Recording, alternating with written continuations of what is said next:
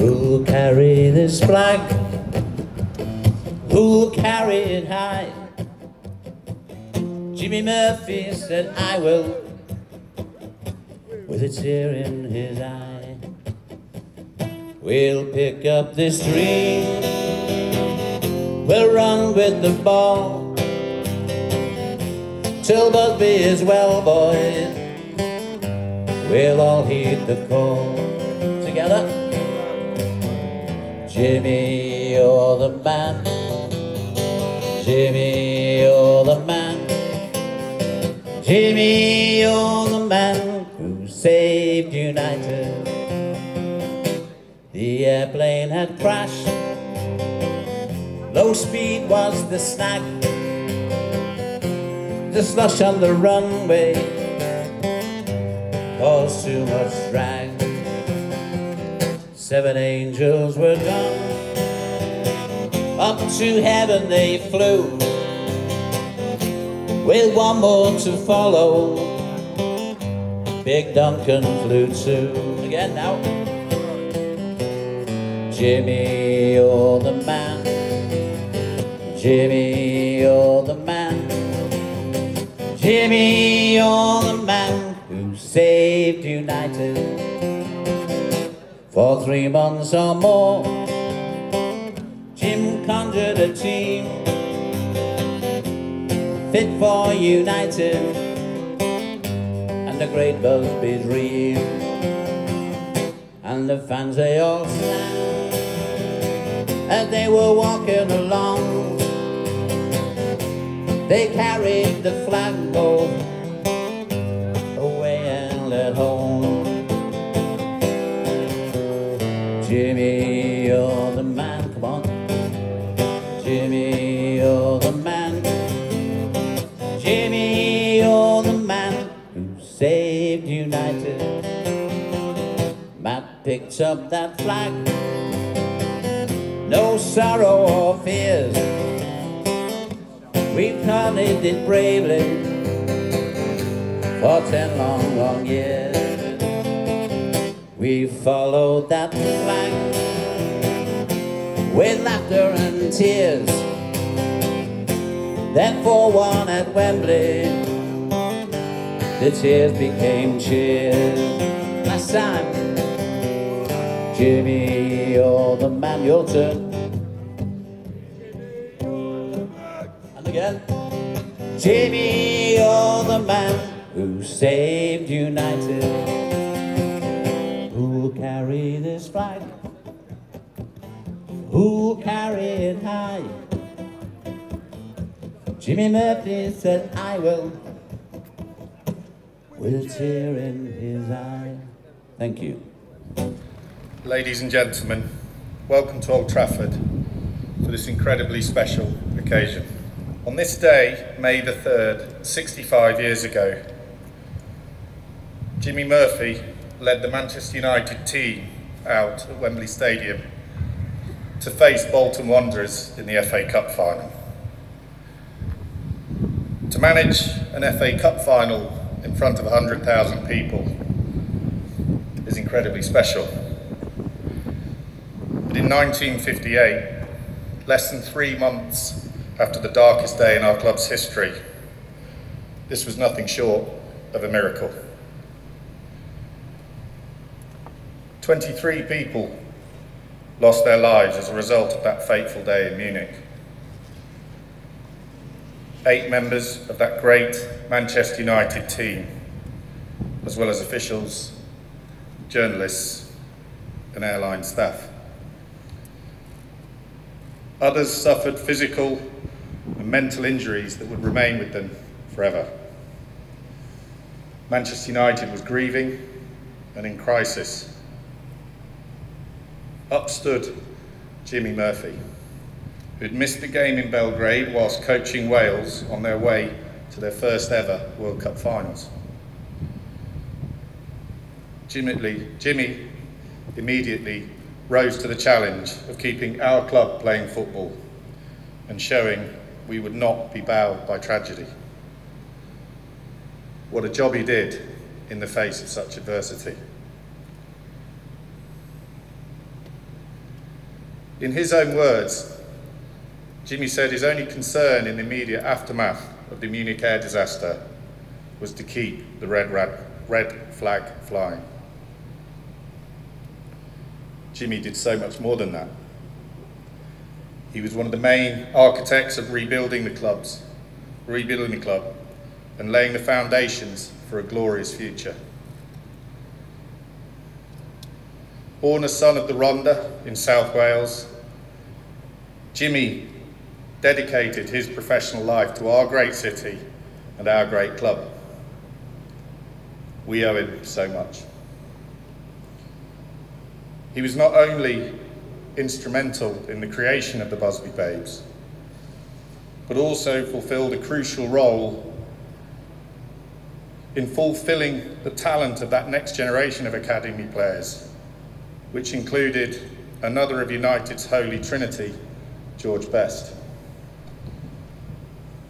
His legacy is honoured through the Jimmy Murphy Centre at Carrington and the Jimmy Murphy Young Player of the Year Award, last season won by Alejandro Garnacho. But our fans have championed that Jimmy's contribution to the club was so great that there should also be recognition here at Old Trafford. As a club, we listen and agree with them. For the past year, we've been working with the fan groups to turn that vision in the reality we're about to see for the first time. There are so many people to thank for their contribution to that process.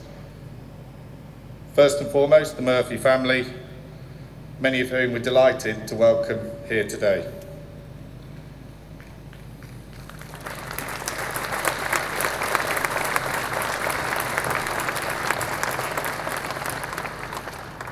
The sculptor, Alan Herriot, who's done such a brilliant job, and the fan coalition, which was the driving force behind the project. It's fitting that the statue stands at the Stretford End of Old Trafford, overlooking the location of the old ash cinder pitches where Jimmy would train the babes. A special place on a special day for a special part of Manchester United's history. Jimmy, we thank you for your immense contribution in building this great club. You will never be forgotten. And this next video shows how the statue has been developed in that spirit of collaboration.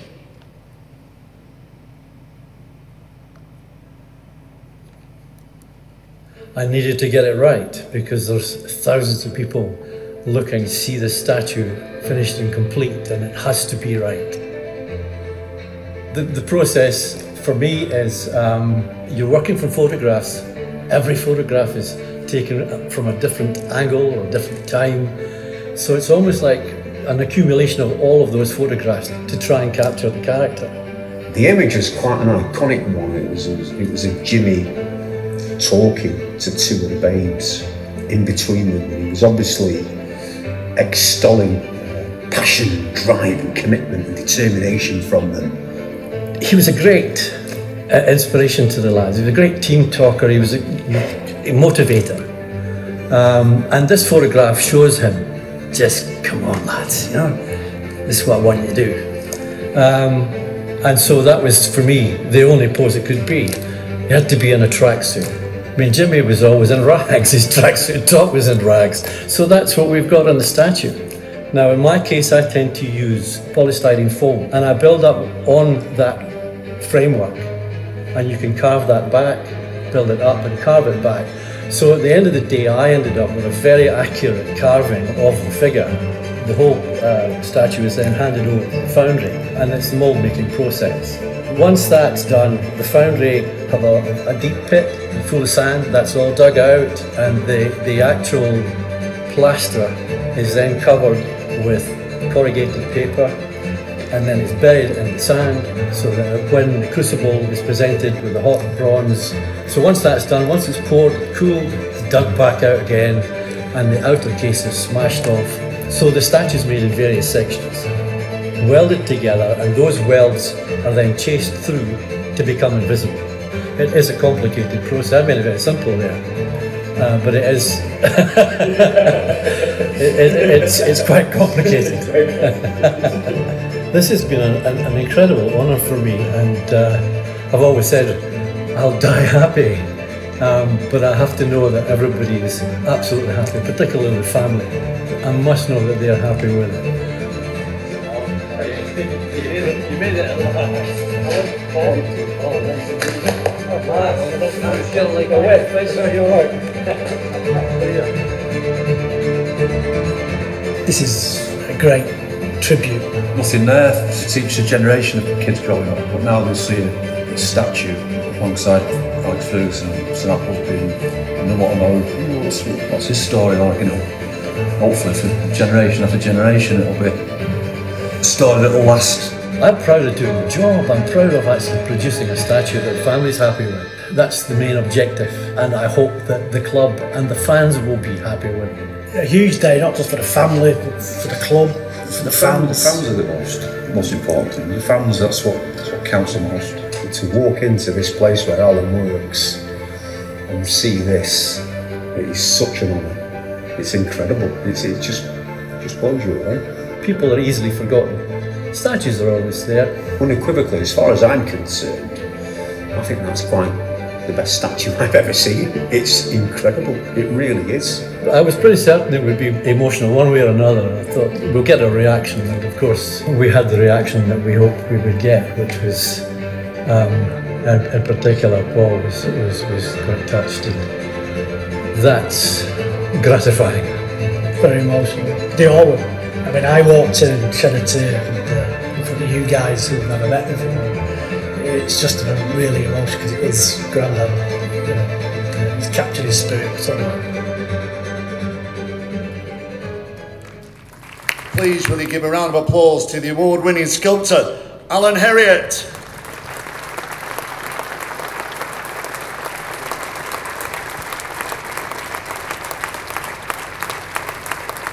Thank you, Alan. Now we've asked Paul Murphy along with Richard to present a very special gift on behalf and from the club. So we're going to ask you to step forward, gentlemen, for the photographs. Thank you.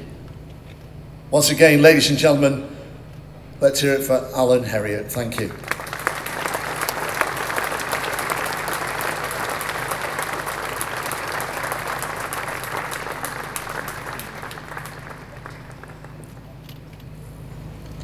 Thank you, Alan, and I think it's only right that we do have a few words from you, so thank you very much indeed. Thank you so much. It's been an honour and a privilege. It really has. This is indeed a day for all of us to remember. And I have a number of people I would like to thank. I'd like to thank Alan Warden, Association of Former Players, who first drew my attention to the possibility of a statue of Jimmy Murphy being commissioned. And then on to Pat Burns. I beg your pardon, Pat. A leader of a fan-based coalition who contacted me. And to Manchester United Football Club, my thanks and gratitude for trusting me with this commission. In particular, I would like to thank Gary Hebblewhite, mainly to thank Gary for, my main point of contact was with the club, was Gary, and for his guidance, and for making these past few days for myself and my wife so very special. The making of a statue is a team effort, so I would like to thank my friend Brian Castor and his fantastic team at Powder Hall Bronze Foundry in Edinburgh, that's in Scotland, for their skill and for their expertise. And finally, I'm so happy that Jimmy's family approved of my design and hope that they will be happy with what we are about to see. I'm sure that this tribute will remind fans of all ages of this extraordinary individual. He was a guiding light throughout the darkest period in this club's history. Jimmy Murphy kept the red flag flying. And now as we continue, we have a special message from someone who Can't be with us here today, but he wanted to pay his own tribute to Jimmy. Aye, first of all, I'm sorry I can't be with you tonight on this special occasion to honour Jimmy Murphy, a fantastic person in the history of Manchester United. You only need to look at the books and realise that. But to me, when I first came to the club, he was a fantastic ally. He supported me and he gave me some fantastic advice all along. And he was very emotional about his time at United because his heart was there. That's exactly why the reason for that was.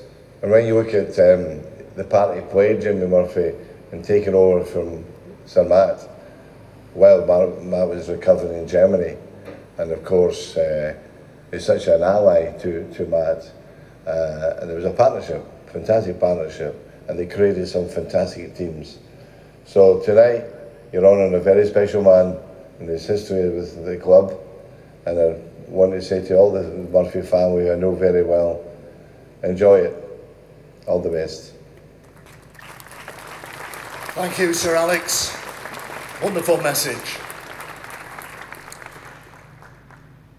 We are delighted that so many of the Murphy family are able to join us here this evening. It certainly is the family and the extended family.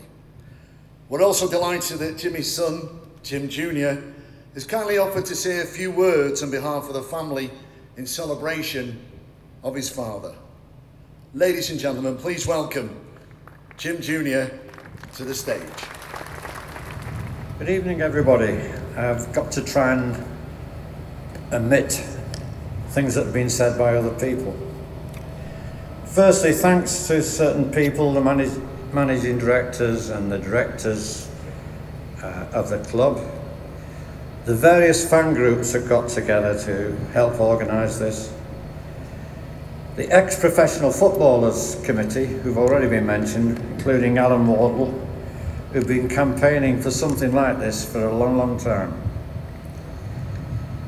I'm especially friendly with the academy staff. I try and go to the academy every time they're playing at home, and they keep the Jimmy Murphy tradition going down there. People like Tony Whelan, Paul McGuinness, Dave Bushell, Cliff Butler. Jimmy and Winnie had 6 children, 2 girls, Pat and Ann, 4 boys, John, Phil, Nick and myself. And we're lucky that we're all here tonight. Winnie Murphy was the star and the hero of the family. It's hard to explain Jimmy Murphy unless you live with him, or in our case, didn't live with him because he was never in. He spent several nights a week coaching youngsters at the Cliff. He was on scouting trips. I only found out after he'd died that he used to run some of the training camps, something I never knew happened. But Winnie was the star and the hero. She was a glue in the family during Jimmy's many absences. If you can imagine what the house was like in the weeks and months after the Munich air crash, the phone never stopped ringing. Unfortunately for myself, I used to do my homework in the room where the phone was, and I was doing O levels that year, so I didn't do as well with my exam as I thought I might. Not blaming my father for that, but it was his fault. What hasn't been mentioned tonight, as well as his looking after the Reds after the crash, is the fact that he won the Youth Cup 5 years on the run in the early 50s. 53 was the first time they won it. I've got a photograph at home, and there's a lad here tonight from the Daily Mail who wrote an article a few years ago, and it was from 1951 when my father and Bert Wally took a team of youngsters down to South Wales to play a friendly match. And this was the Busby Babes starting, because she had Ray Wood, Billy Fawkes, Mark Jones, Jeff Bent, Jackie Blanchflower, Jeff Whitefoot, Dennis Violet, and several others. So they were already setting the tradition of what was to come later. He was successful with Wales as well during the World Cup, and that year he was offered 3 jobs. He was offered the manager's job at Arsenal, he was offered the Juventus job by John Charles on behalf of that club, And after his success in the World Club, he was approached by the FA of Brazil and offered a coaching job there. So that's the character of man he was. 3 top jobs, he turned them all down. He loved it here. I must mention pre-Munich, Joe Armstrong and Bert Wally. They're the 2 that helped create the Busby Babes. Uncle Joe, who they called the Chief Scout, a lovely little man.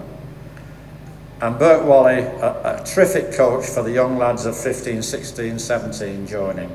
Completely different character to my father. He never swore. And Joe Armstrong again after Munich. He was a shoulder to cry on for Dad and help and support. If you imagine what would happen today with the Munich air crash, the amount of publicity, the support my father would have got, the counselling, he didn't have any of that. What he had was a strong wife at home and a family and a resolve to get on with the job. I know the board of directors wanted the club to drop out for that season, and Dad said, no, there's a job there and I can do it, and that's what he did. It's been mentioned before tonight, and my brother Nick said it in the MUTV programme about Jimmy Murphy. If there'd been a bed down here, Dad would have stayed here. And now he's got somewhere to sleep. Thank you very much. Thank you, Jim. That was an absolutely fantastic tribute, and I'm sure your dad would be very proud to see you and your whole family here today. Well, we've now reached the moment that we're all gathered here to see.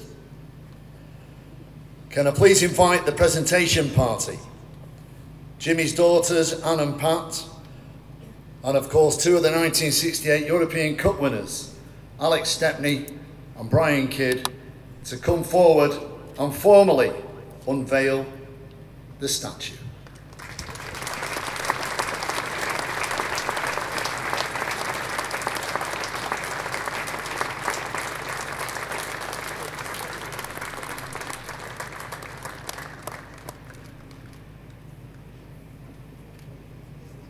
You can keep the round of applause going until they walk up the steps. It's a walk of honour.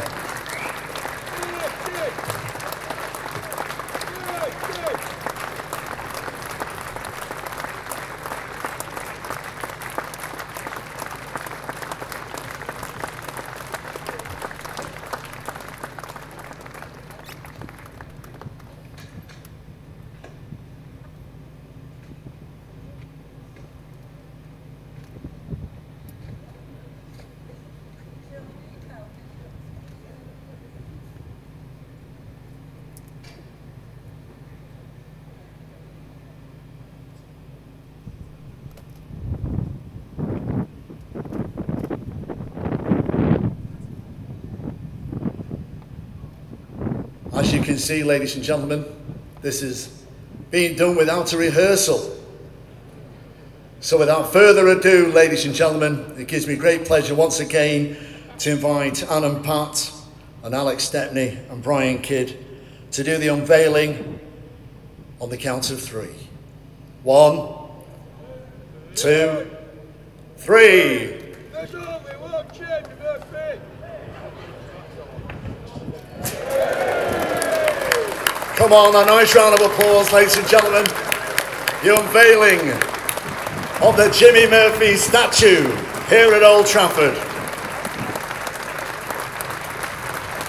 Congratulations, and of course our heartfelt thanks to everyone involved in this wonderful celebration of the life of Jimmy Murphy and his contribution to Manchester United. And I'm sure you will all agree that this is a fitting tribute to the great man in the most appropriate way. And I thank his family for their involvement today, and of course Alex and Brian.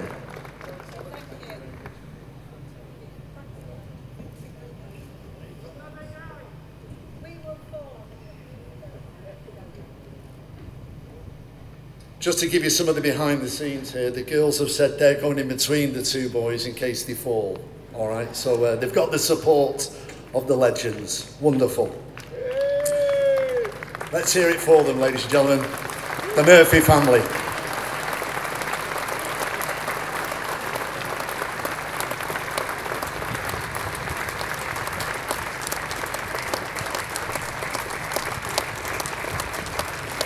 And isn't it wonderful, we've got the weather.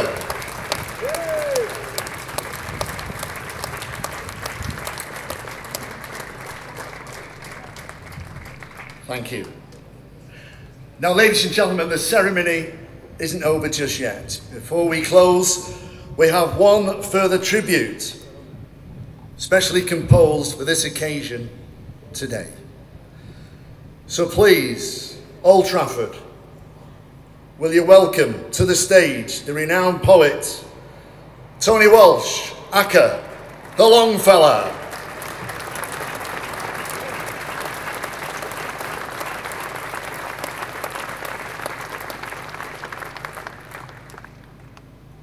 Thank you, and what a tremendous honour it is to be here today on this fantastic occasion.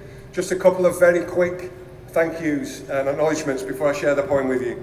I'd like to congratulate the Fan Coalition. Well done on campaigning for this over the years. I'd like to thank the club, of course, and Michael Gibson, who commissioned the poem from me and all the team. I'd like to thank the legend Alex Stepney, who gave me some of his time recently to help me with the poem. And the author Wayne Barton, who I hope is here to shake his hand. His book has been a great help to me. Thank you, Wayne. Club legend also Tony Whelan. The title of the poem, which I'll share in a moment, comes from the dedication at the front of Tony's book. Congratulations to the sculptor, Alan Herriot, magnificent, and a particular thank you to the family, particularly Nick and Paul. Paul spoke with me to help me write the poem, and I shared the poem yesterday with the family, the son Nick, and Paul, the grandson, and they were very moved by it. And if to be able to say I'm sharing the poem today with the blessing of the family means a great deal to me. So will you join me please in sharing those thank yous. Thank you.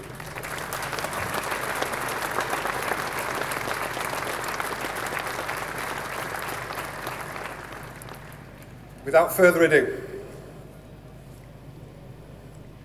Jimmy Murphy, without whom Matt Busby, Jimmy Murphy, a friendship forged in war, bonded with a longing for the things worth fighting for, a Scotsman and a Welshman, both with Irish in their veins, to Manchester, united by the same love of the game. Both Catholic boys, both miners' lads, but very different men. Their minds and souls combined their roles, and then, Old Trafford, 1948, all hope and money gone. Holes and craters, devastation, city blitzed with bombs. A bomb site for a stadium, a bonfire made of plans. That time our stands were taken, made it time to take a stand. But they couldn't bomb our spirit, and they couldn't bomb our dreams, and they couldn't bomb the Busby Murphy vision for our teams. Through the trouble, through the struggle, through the rubble, both are clear. We will hold on to our values. Jimmy held his training here. Those values, those ambitions, play with passion, play with flair. See those embers and remember there's a flame that burns in there. That spirit, lads. Express yourself. We'll write on history's pages, but work hard to honour those who work so hard to pay your wages. And up together, back together, simple switch attack, and never ever giving up and always coming back. With Busby as the focus, Murphy more behind the scenes, scouting, youth team, first team, Jimmy right behind all teams, working 70, 80 hours a week for this club, night and day. He'd go miles and miles and extra miles to watch a young lad play. He would find lads, he would sign lads, he would reassure their mums, he would rule them, he would school them, he would place them in his plans, he would coach them, he'd reproach them, he would get under their skin. He'd show kids that come from Collyhurst, you've greatness, kid, within. He'd train with them, he'd train them, he'd fight them for the ball, inspire them and fire them to high and higher calls. He would stretch them, he would test them, he would polish them like gems. He would take them, he would shape them, he would make them fine young men. And then, when they were ready, and only then, he'd say, "Boss, here is a player, and he's ready now to play." And when he spoke, Wild Arms, his eyes would glisten. Valley, Chapel, Pithead, War, your very soul would listen. A quiet man, Leviathan, love symphonies you heard. This Welshman's love in music sung in every single word. Now listen, boys. Now listen up. The thing I must instill is, this is Manchester United. Let's hear old Jimmy still. They would hear him, they might fear him, but he took them to his home. He'd joke with them, he'd smoke with them, and treat them as his own. And he grew them, and he knew them, and he coached them all until they all loved him, really loved him. And those here, they love him still. No greater sight in football than United on the wing. No greater choir with greater fire than when the red choir sings. Young gods who played like angels with a devil on their chest. And all of Europe there before them, scoring more each test. And then, the clock stopped. The red, the flames, the snow. Their names always remembered, for the games we'll never know. Keep the red flag flying, Jim, said Busby, barely heard. They gave him his last rites there twice, and Jimmy gave his word. Then plunged into all spotlights, all their coffins in the gym. Then pressures upon pressures upon pressures upon him. The calls made on his principles, the sticking to his guns, the calls he made to mothers, telling how they'd lost their sons. And he cried and prayed and tried and slaved and fought to put a team out, working, grieving, hurt, believing, never snuffed the dream out. And Jimmy took communion, and his strength of faith still lingered, with his rosary, his crucifix worn down between his fingers. Then Duncan Edwards, the best of all, they say, without farewell, just 22. He fought, but slipped away. And Jimmy put a team out on, he said, his proudest day. And by God, he flew the flag all right. It flew down Wembley way. And Busby left his deathbed, reunited with his friend. We'll never die, we'll never die, they taught the Stretford End. We'll play on for ourselves, lads. We will play on for the badge. We will win the European Cup and show it to those lads. And it took magic. It took genius. It took Jimmy's way with kids. It took your breath away. And they did, you know. They did. And sometimes human beings don't just sing. They make a sound that poets have no name for. It still echoes round this ground, and listen, you can hear it. It's called love, and it's the goal. Not 70,000 voices, but a city and its soul. And Sir Alex, he will tell you that the seeds that they had sown bore fruit in his rich harvests from the branches they had grown.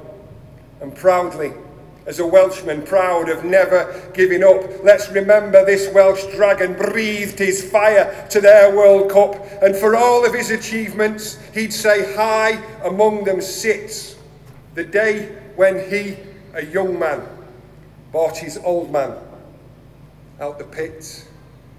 Men like Jimmy Murphy and the fire that burns inside them, the men who came before them, and the ones who stood beside them. Let the ones no longer with us tell the ones lined up today. This is Manchester United, built on Sir Matt Busby Way. There is a bond, there is a code, there is a way that red should play, and the future will be founded on the way we behave today. Let's take 58 and 68, a pinch of 99, and stir it in a cauldron called Old Trafford for all time. Use this history as an engine fired with sparks from all these embers, used as fuel the next renewal that our grandchildren remember.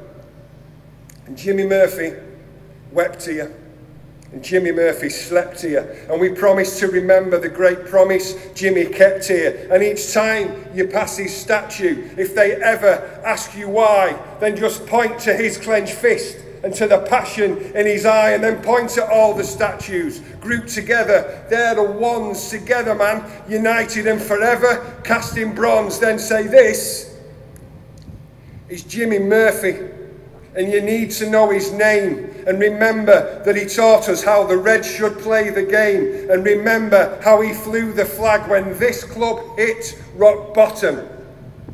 He'll never die. We'll never die. He'll never be forgotten. Jimmy Murphy, old pal. Thank you. So for Jimmy Murphy.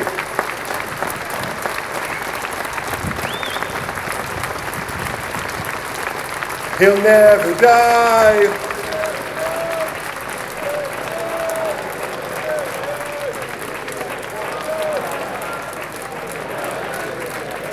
Jimmy Murphy, ladies and gentlemen, thank you.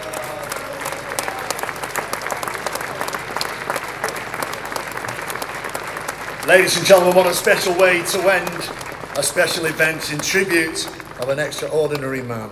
And again, we thank each and every one of you, all of you, for attending and honouring the great, the one and only Jimmy Murphy.